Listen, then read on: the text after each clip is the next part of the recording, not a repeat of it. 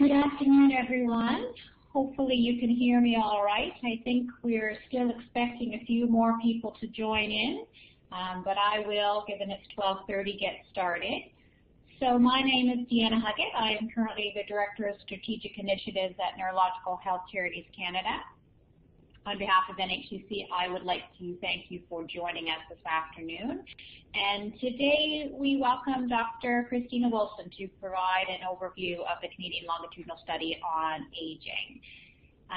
Participating in today's webinar are representatives from various member organizations of NHCC, some of Dr. Wolfson's colleagues, and we may also be joined by a representative from the Public Health Agency of Canada.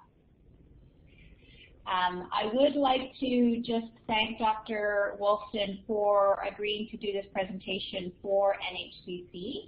And to provide a little introduction to Dr. Wolfson, Dr. Christina Wolfson completed an undergraduate degree in mathematics, a master's degree in mathematical statistics, and also received a PhD in epidemiology and biostatistics from McGill University. She's a professor in the Department of Epidemiology and Biostatistics.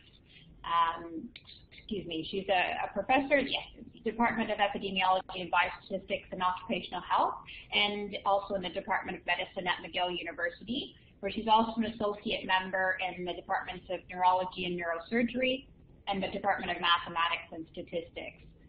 She's the program director for the NMS National Education and Training Program. And Dr. Wolfson is also a fellow of the American College of Epidemiology. And her program of research lies in population-based research in neurodegenerative disorders, including multiple sclerosis, Parkinson's disease, and epilepsy. Dr. Wolfson is co-principal investigator on a 5-country study of environmental risk factors in multiple sclerosis that was recently completed in Italy, Norway, Serbia, Sweden, and Canada. And Dr. Wolfson is also co-principal investigator on the Canadian Longitudinal Study on Aging. So the CLSA is a 20-year study of 50,000 participants aged 45 to 85, and Dr. Wolfson will provide more information about the details of the study in her presentation. Dr. Wolfson leads the CLSA's Neurological Conditions Initiative as well as the Veterans Health Initiative. The CLSA Neurological Conditions Initiative was one of the projects of the National Population Health Study of Neurological Conditions. And it is this initiative that Dr. Wolfson's presentation will primarily focus on today, just to provide you some information about sort of the areas of most interest to the NHCC. So I would now like to turn things over to Dr. Wolfson. Dr. Wolfson, if you'd like to go ahead, I will turn my microphone off now. Okay, well, thank you very much, and welcome everybody. First thing I want to say is I really appreciate the opportunity to be able to give this webinar. I guess the second thing I want to say is I've never given a webinar before. I'm feeling a little lonely sitting here in my office with just my laptop to look at. Much more used to being in a room and being able to make eye contact. So hopefully we'll be able to somehow send vibes over the internet, and that can be the substitute for eye contact. What I wanted to talk about today is the Canadian Longitudinal Study on Aging, as already described. In fact, what I'm going to do is give a little bit of background about the study, a little bit about what it is that the study is doing, the data that are being collected. I'll talk about the availability of the data for the community who wishes to do analyses, and then I'm going to talk again briefly about the future.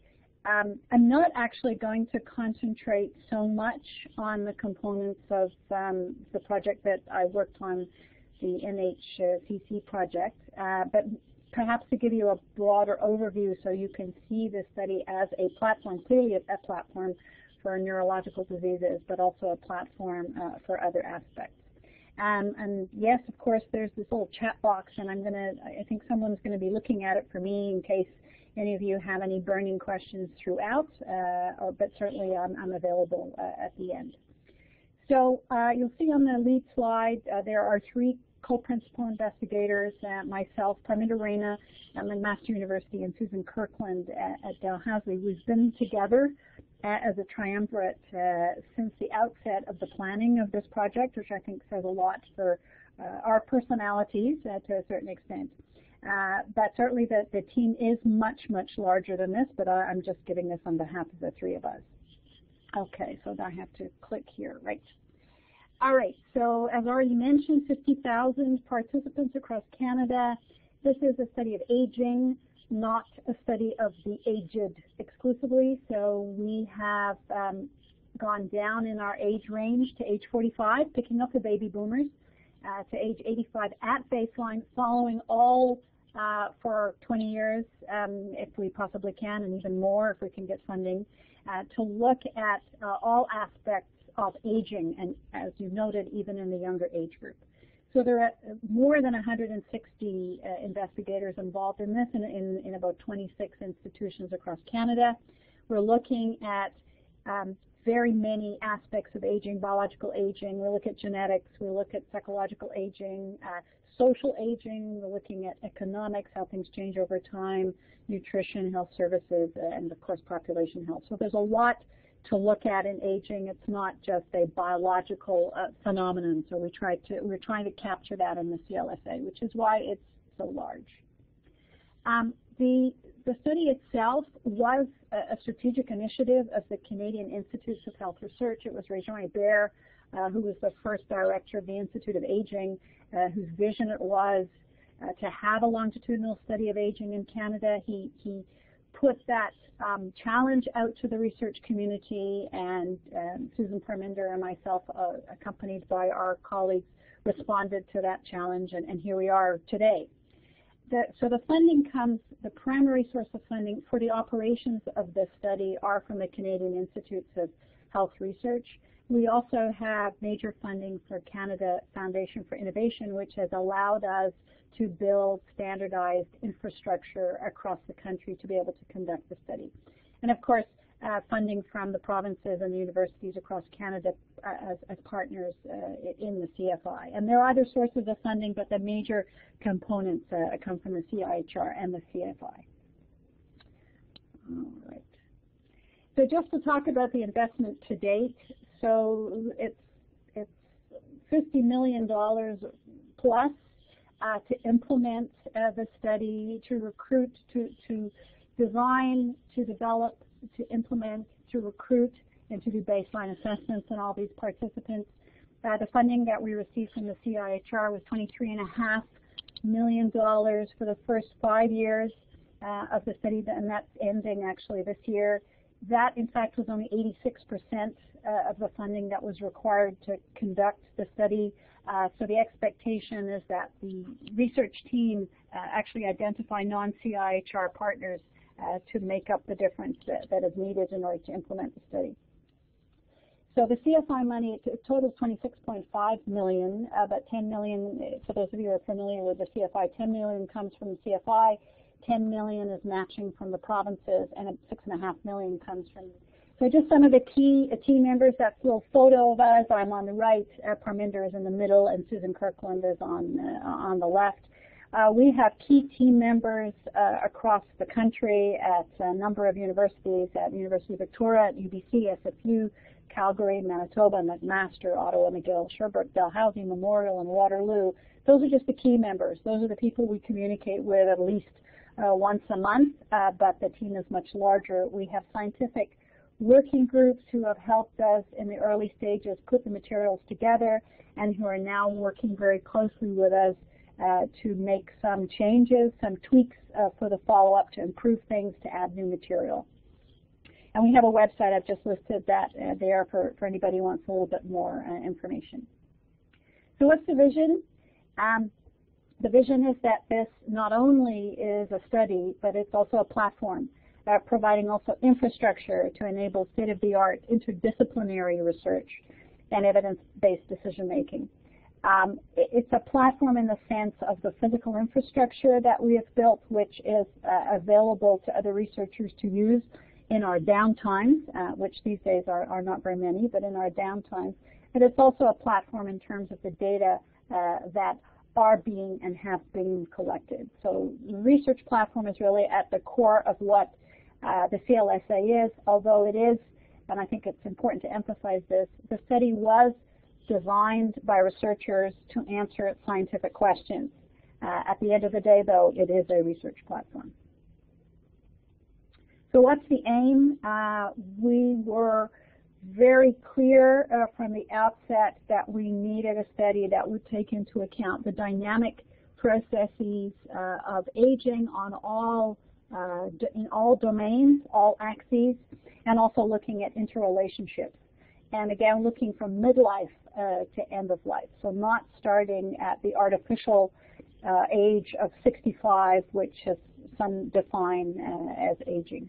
So these are just some examples. There are many, many to choose from. Obviously, we are in a situation where we can identify the presence of health conditions. We don't have assessments by clinicians in our study because it's too big, but we do have mechanisms to identify health conditions, and this is, of course, relevant to the neurological aspects. We also, over the longer term, will certainly be able to look at risk factors for health conditions, and also factors that influence the course of diseases. And we're looking at, the aging cardiovascular system, the renal system. We're looking also at diabetes, the musculoskeletal issues, mental health issues, obviously cancer, respiratory, vision and hearing, all of those things that we're looking at, and we can look at them either as predictors or as outcomes or as intermediaries. So with the scope of data we're collecting, there's also a huge scope of research that can be done using these data. So here's the busy slide, which gives you an overview, and I think if I understand this, I can get a little arrow to do something here. Can I? Can you see an arrow? Anybody see an arrow there? No? Not yet. Dr. Wolfson, just a quick question. Are injuries included also in Yes, for sure. No, I can't get it to work. But anyway, okay, so here's a study overview. So as we've said a few times, 50,000 men and women aged 45 to 85 at baseline. We've divided the level of data collection into two levels. We have one level, so on the left of the slide, you'll see we have 20,000 people randomly selected within the 10 provinces, from each of the 10 provinces, and follow that down, you'll see that those are the individuals who are only examined by telephone. They're only assessed by telephone through a telephone-administered questionnaire. So clearly that, to a certain extent, limits the depth of information we can collect on these individuals, but it was important to have a nationally representative sample covering all provinces. If you have a phone, you can be called in any part of any province. So it was important that we had that. So we call these people the tracking cohort. So if you have a piece of paper and a pencil, just write that down. Tracking cohort are the telephone, people who have a telephone interview. So that's T for tracking, T for telephone. These individuals, just following that left-hand column down, are followed up every 3 years with the same length of interview, so about a 60-minute telephone interview. And then in between these two major waves, we make a briefer contact with them, which we call the maintaining contact questionnaire, because obviously we want to limit the number of people we lose that are lost to follow-up, that have moved and we can't find them, and also just to kind of see how things are going. So we have these major waves of data collection every 3 years, and this maintaining contact in the middle. From time to time, we will also be linking with the health administrative databases. All participants are asked for their health insurance number. They do not have to provide it, but if they do, they then give consent for us to go ahead and request linkage, provincially based linkage. So that's the tracking cohort, which there's a lot of very interesting information coming from that group, but very little, of course, no physical assessment. If we move over to the right-hand side, we have the remaining 30,000 people. Now, these 30,000 people are what we call the comprehensive cohort. And think of comprehensive, C for coming in, C for comprehensive. So T for tracking telephone, C for they come in, comprehensive. So these people are randomly selected within 25 to 50 kilometers of 11 data collection sites that we've built. It's not feasible to have a completely random sample of individuals across Canada who would then have to come in and have an assessment. The geography just doesn't work. So we identified the sites, we built the sites, renovated the sites with our CFI funding, created these data collection sites, and then we went ahead and recruited the participants to come to these sites. Their participation comes in two components. They first have an in-home face-to-face interview with an interviewer.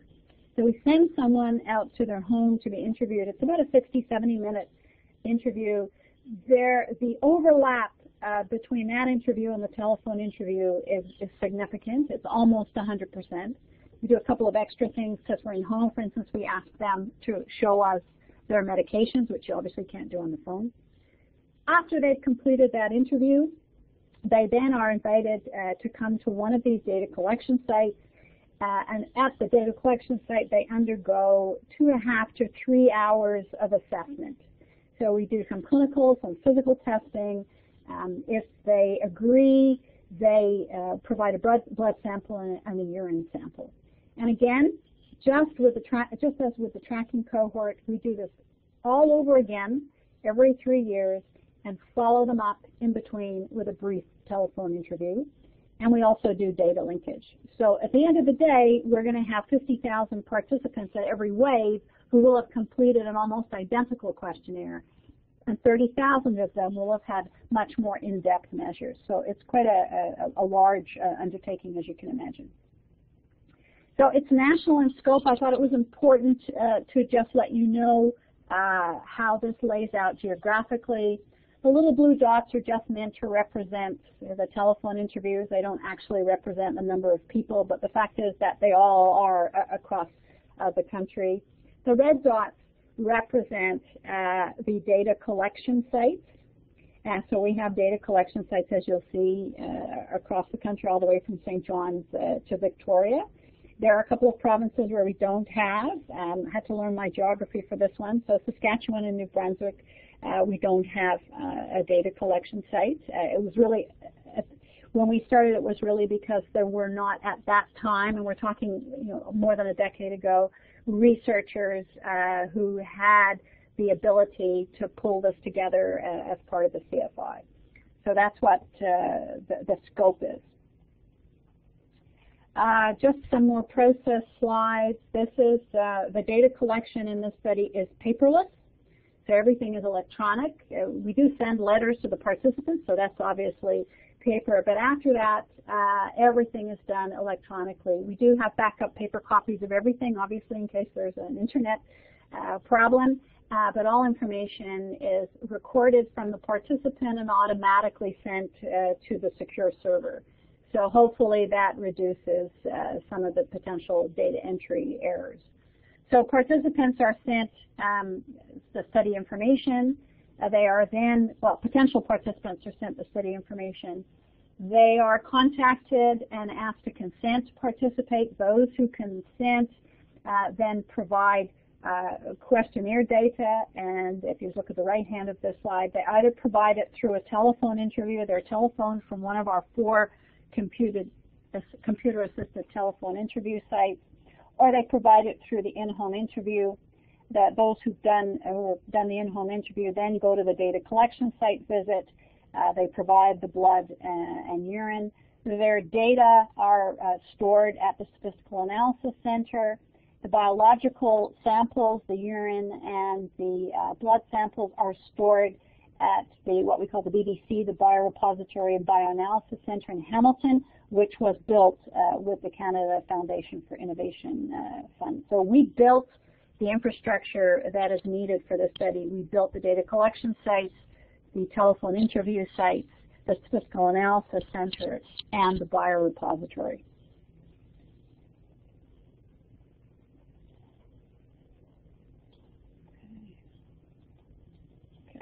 So just to tell you what happens at the data collection site, because this is the part that people are sort of interested in knowing what happens to someone who comes. I'll take you through this quickly, just following the arrows. People come in at reception, they sign in, and that doesn't mean they actually physically sign, but they come in, they're scanned, they do a contraindications questionnaire so we know what kind of tests we shouldn't be doing on them if there's a contraindication. You know, if they have an ear infection, we need to know that maybe we shouldn't be doing the hearing test on them, for example. They then go into a measurement room where we take a lot of measures, the height, weight, blood pressure, we do spirometry, we do a carotid ultrasound and an ECG. They then move to another room where we do a DEXA scan on them, full body DEXA scan. They then move to room number 3, where we do vision testing. We actually take a photograph of the fundus. We do ocular pressure. We also, in that room, do grip strength and the first set of neuropsychological testing. They then come out into our hallway, which is also built as a data collection site. They do the timed up and go. They do a 4-meter walk, a timed 4-meter walk, and then they do a balance test. They then go into the 4th measurement room where they have their hearing tests.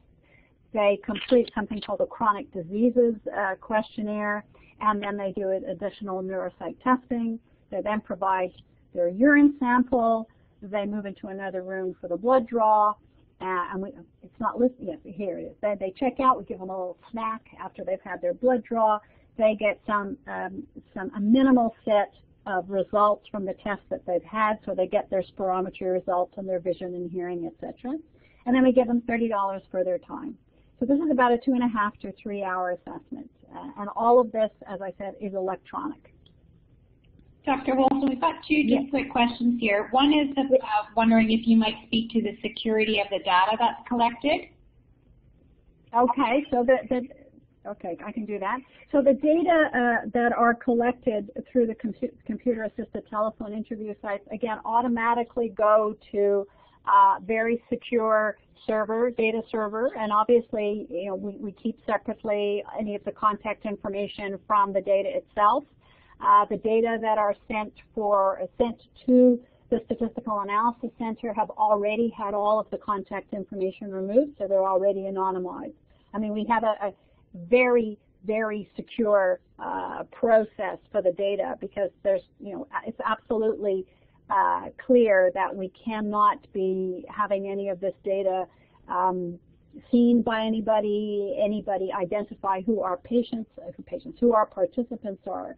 So, you know, we have a very strong IT team at the National Coordinating Center in Hamilton who's been charged with the responsibility of designing the system for that. So that, you know, for us, security is number 1 for sure. I don't know if that answers the question. I'm not an IT expert to go into the physical detail as to how that is done, but because we don't have any paper, and so we don't have piles of paper being copied and couriered and faxed, we actually are at an advantage when it comes to security. And of course, all our staff sign confidentiality agreements. Thank you. Looks like the question was addressed, and there's just one more question. Wondering if you might briefly touch on the difference between the CLSA and the CSHA, which was conducted in the 1990s. Oh yes, of course. I can answer that question right away. The Canadian Study of Health and Aging, and I apologize for the 2 names being very, very similar, was a study of dementia. I was actually a contact principal investigator on that study as well. The study itself was set up with the primary objective of estimating the prevalence of dementia in Canada. The way the study was conducted is it was a cross-sectional study where 10,000 individuals were recruited, and the data collected were focused on the identification of dementia, so the neuropsychological testing. There was a clinical assessment. So the idea was to come up with the diagnosis of dementia. There are obviously a lot of people who did not have dementia. A second wave of data collection was then planned 5 years later to follow up the people who were not demented at time 1 as well as those people who were. So it was not set out to be a longitudinal study, and it was absolutely focused on dementia. So the energy in identifying health conditions was on identifying dementia. So it was a very classical, very important study, very classical disease-based study. which is the CLSA is not that. We're much broader than that. So I have several slides here, and I'm looking at the time, and I'm thinking I won't go through all of this long list of things that are measured. Hopefully you'll have access to these slides so you can take a look. I've mentioned some of these. So of course we take physical and cognitive measures in our comprehensive cohort. This is a list of neuropsychological tests that we're doing, at least at baseline. We have a number of other things that we've included, looking at some of the social aspects, and obviously we're interested in how these things may change over time. So social participation, for instance, satisfaction with life. We have quite an important component of our questionnaires, both for all 50,000, on work to retirement transitions, planning for retirement, how many times have you retired, that kind of thing. We also have, at the baseline, we had a veteran identifier set of questions. So where people self-reported that they were veterans. We included post-traumatic stress disorder screen as well, mobility questions, built environment. Lots of questions, lots of health information, but remember, in the absence of, there are no physician assessments in this study. So in the absence of that, we're collecting health information through self-report, but also through some of the measures and then through the data linkage. So we asked a lot about chronic disease and symptoms. Medication is important, of course. Oral health, we're expanding that component in the follow-up. General health injuries is mentioned, pain and discomfort, functional assessment, activities of daily living, etc. So I do want to get to some other things, so I don't want to spend too much time. The classical lifestyle and demographics, obviously smoking, alcohol consumption, physical activity, and those kinds of things are going to be repeated over time. Clearly, ethnicity is not going to be repeated. Marital status will be. Education, income, transportation, home ownership. So we're asking a lot of our participants. So now let me tell you where we are, because I think that's important to know. This is how we got there. This is where we are. So remember the tracking cohort, the telephone interviews. So the recruitment and baseline data collection are now complete for those 20,000. And the data are now available for release to researchers. So researchers who want to use this, students or researchers who want to use this, can now make application to get access to these data without any of the identifying information. We've also started these short, brief interviews that I mentioned that take place in between major waves, and so far have completed over 13,000 of those. And the good news for us is that 96% of the people are continuing. So the losses have not been very much at all, which is very good news for us. We're not finished yet. We still have to continue with these maintaining contact interviews, but I think so far we're doing very well. And we're going to begin, for this group, we will begin the first full follow-up this summer. So it took us, 2-3 years to recruit all these participants. Those data are cleaned, ready for release, and now we're going to start going back to them this summer. For the comprehensive cohort, we started a little bit later because we had to build the sites. So it's ongoing. And so far, we've recruited about 27,000 of the 30,000. So we're really on track. This means we've got them in for at least the in-home interview, which is the first component. So we're very much on track to finish this later this spring.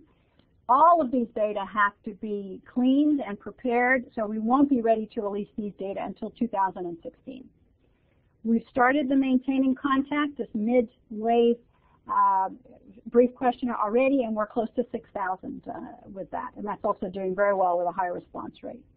And we will be starting the first full follow-up for these folks also this summer. So I mentioned this before, and it's very important to emphasize this, is that the data and the biospecimens are available to the community. And speaking a little bit about the security and confidentiality, we have some fundamental tenets associated with our release of these data and biospecimens. It's clear, and we have a very formal process, that the right to privacy and the consent of the participants must be protected and respected at all times. So indeed, when we review applications, we assure that what is being applied for, the project, actually fits in with the consent that the participants gave at baseline, because we can't know everything that people will apply for. So our Data and Sample Access Committee makes sure that what's being done fits in with what the participants agreed to. And of course, the confidentiality and security of the released data and the biospecimens have to be safeguarded. So we have an access process. We have set up a web page on our CLSA website called Data Preview. The process that we have is it's quite formal. We try to make it streamlined so that it's not a barrier, but we have an administrative review. Our committee reviews the application, makes a recommendation to the scientific management team. Following approval, there is a formal sharing agreement that is signed by the institution, of the user, and by McMaster, who are the custodians of the data. We verify the ethics approvals, and we provide the raw data and or the biospecimens, whichever is the case, to the approved investigator. So this is not a situation where someone is only getting summary data or has to go to a location to access it. The raw data are provided to the researchers. This is just a screenshot of our data preview portal, which we tried to make very simple by just having 3 buttons: overview, data sets, and access. I will talk briefly, because I want there to be time for questions, to just let you know what's happening at the follow-up. So we're going to start the follow-up, as I said, this summer for the tracking. So we're going to be recontacting. It turned out that we had more than 20,000 participants by the time we shut our data set. So we'll be recontacting all of those for their follow-up telephone interview. We're going to be starting the follow-up of the comprehensive at the same time, recontacting 30,000 participants to begin the process of starting the in-home interview. And then we're going to be starting actually the second Maintain Contact questionnaire in 2016. Some new content has been proposed. It's obviously great to repeat the content just in terms of looking at trajectories, but new issues arise, new interests arise, new measures are available. We look back at what we collected and realized there were things that we left out. So these are some items that we're adding for all 50,000 at this point. We're adding a module on child maltreatment of the individual when they were a child. We're adding elder abuse. Epilepsy was already part of the study, but it wasn't part of all 50,000, so we're making it now part of all 50,000. We're adding additional hearing measures, additional measures of arterial stiffness. Obviously, we have to develop, given the nature of this study, a decedent questionnaire. So we're looking to, how do we contact the proxy? What is it that we ask about the individual who had passed away, who is a participant? We're adding things on workability, subjective cognitive decline. We're ramping up on the materials we were collecting on transportation. We're adding preventive health behaviors and some more information on healthcare use. And so this is all currently in development, fine-tuning how we're going to ask these questions, how we're going to take these measures. We have to accommodate for the changing circumstances. It's a study of aging, so by its very nature, the people are going to get older in this study. So we know they're going to move, so we have to sort out what we're going to do if people move to try and maintain them in the study. Some people will become institutionalized. We do not want to lose people who enter institutions because that's losing valuable information. There will be people who will have mobility challenges. They may not be able to come to one of our sites. So we're actually developing a mini data collection site to use in the home. What kind of measures can we have the interviewer use at home to collect that? We may have to make special considerations at our data collection sites for individuals, for instance, if they're in a wheelchair or they're using a walker, etc. There could be increasing sensory challenges, so particularly hearing, because we are contacting these folks first by telephone. So we're working a little bit on how we're going to maximize being able to communicate with someone who has some major hearing impairment. Obviously, cognitive challenges are put at the bottom of the list, but it's obviously not at the bottom of the list. So we're working very hard to perhaps identify who might be at risk of having cognitive deterioration from looking at our neuropsychological testing at baseline. So we're obviously developing protocols for the use of proxies and what kind of assessments we would be able to do on people who have varying levels of cognitive impairment. So there's lots to change, which I think highlights that there is, this is a dynamic study that is going to have to adapt to the circumstances not only of the participants but also the science. We have fortunately been able to obtain some funding from CIHR to actually do some analyses of our baseline biomarkers that we collected, because one of the things I didn't say at the beginning, and I should have, is that the funding provided for the operation of this study does not include any funding for analyses of the data. It's purely for operating the study and collecting the data. So any funding to analyze the data has to come from somewhere else. But we were able to get some funding. Our international oversight committee, like an international scientific advisory board, recommended that some funding should be put in to do some evaluation of some of the baseline biospecimens we collected that could become part of the CLSA database for researchers. It was considered to be a very good investment, so we're very pleased about that. I just pulled out a couple of things that may be of interest to this group and might actually set aside a question or two. Collaborations with other initiatives. Throughout the development of the study, we have spent a lot of time and resources in collaborating with other initiatives, either through things as simple as the PIs having a face-to-face meeting to discuss common issues, common questionnaires, how things are done, how they share data, etc., to more in-depth collaborations. And one example that has come on the map relatively recently is the Canadian Consortium on Neurodegeneration and Aging. We actually have quite a close collaboration with that group. They are interested in using our infrastructure, particularly our biobank, and obviously they're going to need access to the data because they're looking for a normative comparison for their studies. We're also looking at harmonization of the measures and perhaps adding measures to the CLSA to be in line with what CCNA does. And what we've done, and we did this last year actually, was to form a CLSA CCNA liaison committee so that these collaborations were not ad hoc. It's actually done quite formally. We have a committee made up of researchers and the PIs of both initiatives, and we meet probably once every 6 weeks to discuss the ongoing issue. CCNA is trying to get in the field. We have things we can share with them. Also, we're putting in a proposal to CIHR shortly to develop a brain imaging sub-study, because that's one thing that's missing in the CLSA is imaging. We're not going to propose to do it on all 30,000 people, but we're proposing to do it on a subset of participants. And again, going to CIHR through the normal competitions for funding to be able to try that out. So we have lots of partners, and I apologize, this list is probably old, and we should have more. So certainly the Public Health Agency of Canada through the Neurological Conditions Initiative for sure, and also through a collaboration looking at injuries.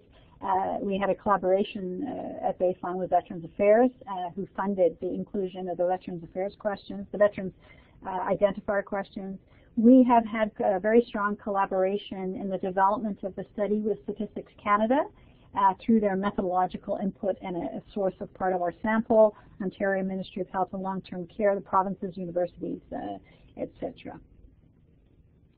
So I think in the interest of allowing questions, and I suspect there are many, I thought I would just stop there, and I guess at this point open it up for clarification or questions. Thank you very much, Dr. Wolfson.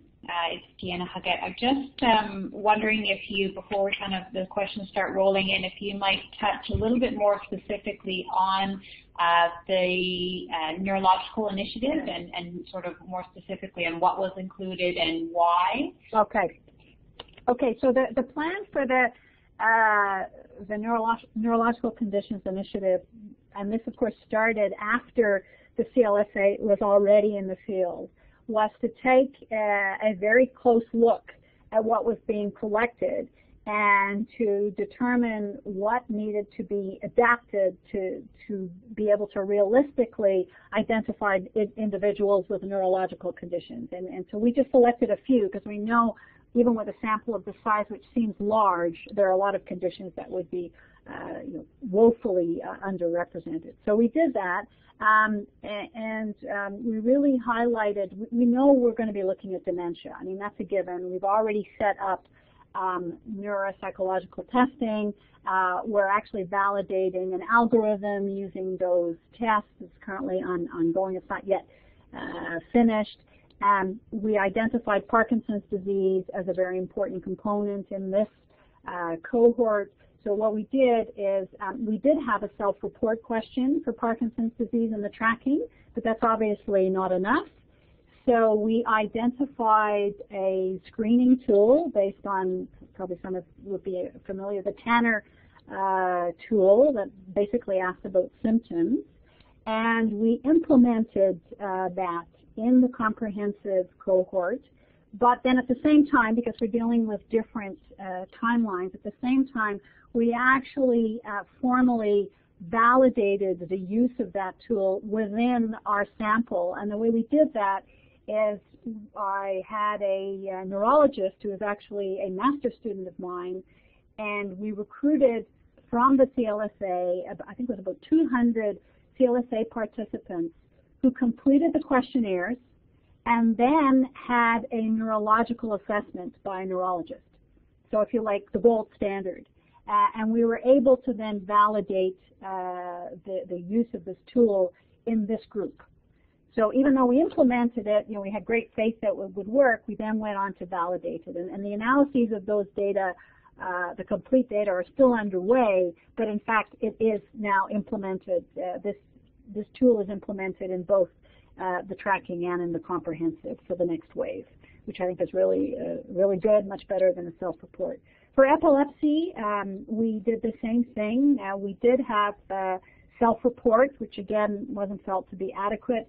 So we identified a screening tool for epilepsy, and we validated it again in the CLSA, and it is now going to be implemented in both the tracking and the comprehensive. So those were the very tangible things that we did. The other thing that we are currently doing is we have had a request for the data approved. Remember, these data only became available for use in the middle of last year. We submitted an application to access these data. That application has been approved, and we're just waiting for the access agreement to be signed, and then those data will be analyzed.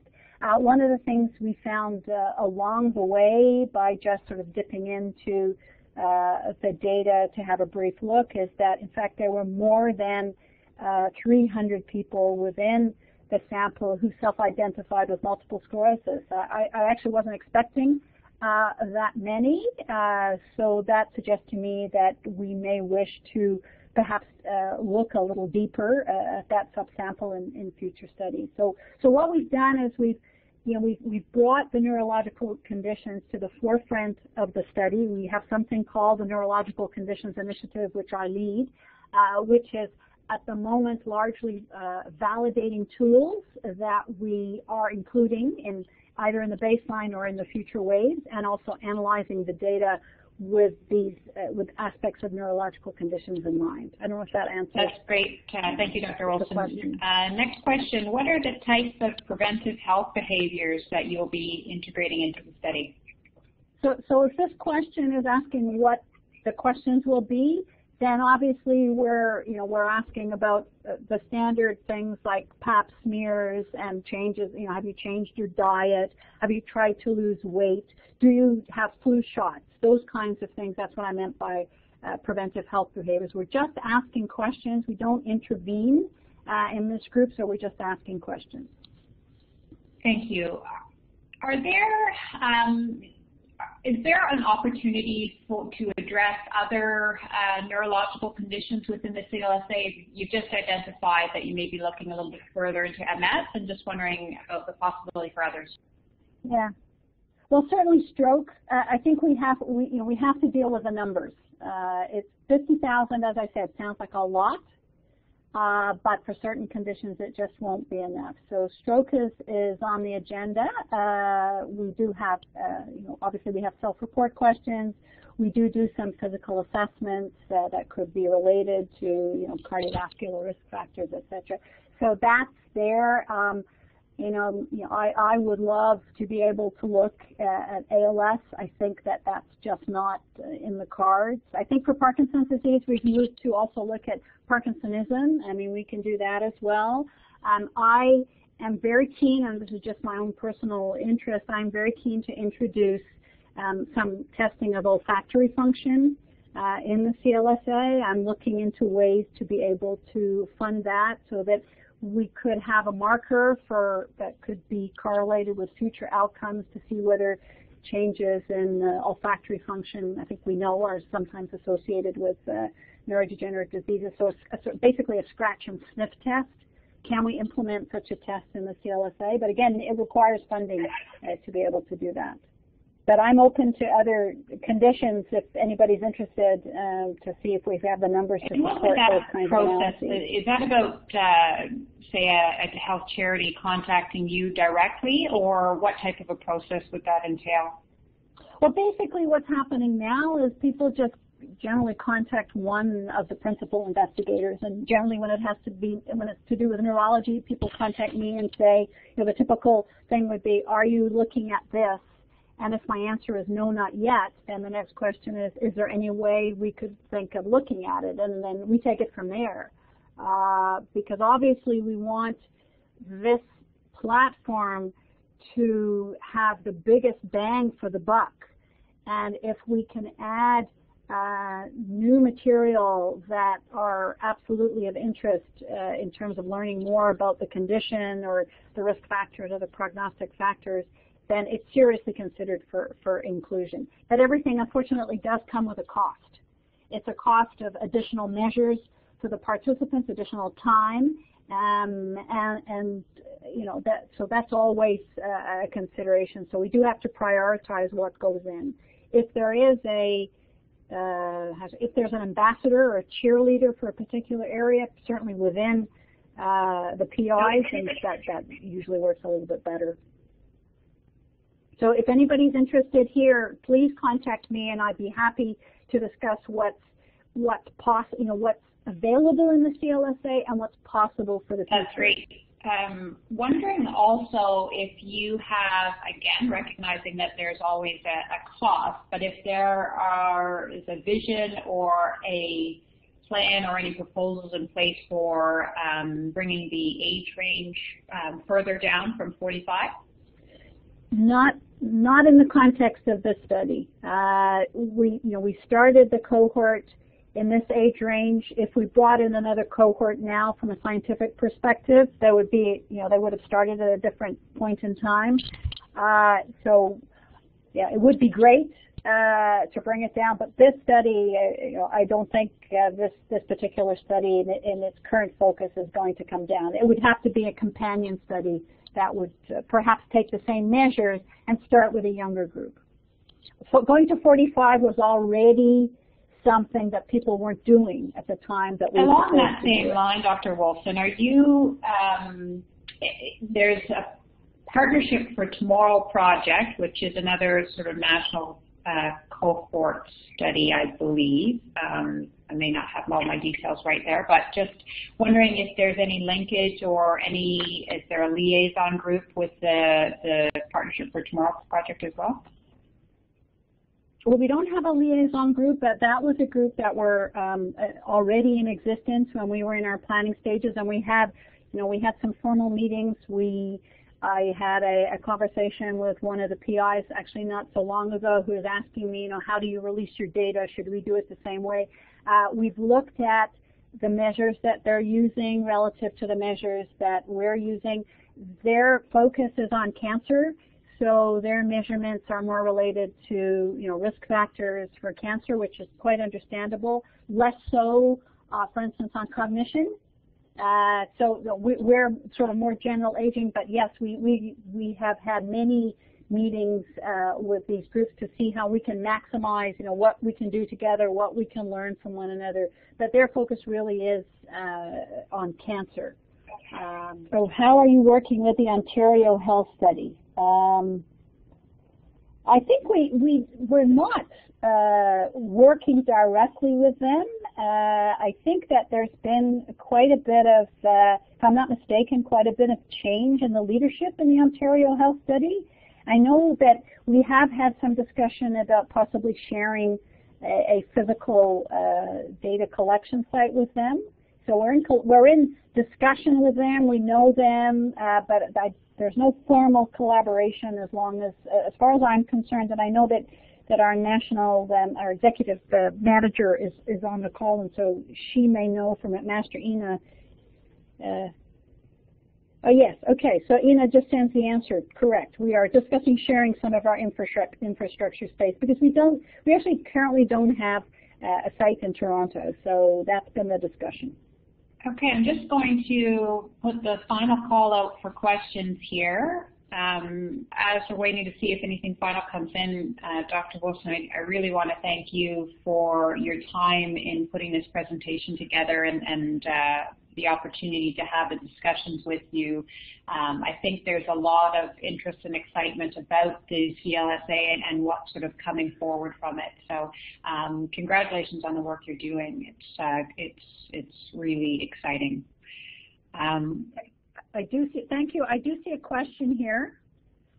What percentage of the cohort have been found to have entered the study with any disorders or diseases? Okay, so we haven't done that analysis. You mean, what percentage of people have any kind of a disease? We haven't looked at that. It's relatively easy to do that. If associated with our organizational focus, yeah, okay. One of the things I can do, and even you could do it, in our data preview webpage, we actually have a variable search mechanism. So you can go in there and type in the variable that you're interested in. For instance, if you're interested in Parkinson's disease, you can type in Parkinson's, and you will then get the data. It'll say what percentage of people answered yes to that question. It's probably something I should do since I know what the questions are, but for all of the partner organizations that are part of the NHCC, I could actually go in and see if anybody had self-reported each of these conditions, and then of course I could see, how many people have reported at least one of these conditions. I'd be happy to do that for this group. Probably easier from my end than to have you do it individually. Okay, so I see another question. Have participants overall been open to having their data linked with other data sources? Yes, well over 95% of participants have agreed to that. That hasn't been done yet. We're working very carefully with the provincial data stewards to see how we can do that in each province, and then of course nationally in some standardized method. But yes, they've been very open. That's all part of the consent. We give them information package, and yes, they by and large agreed to that.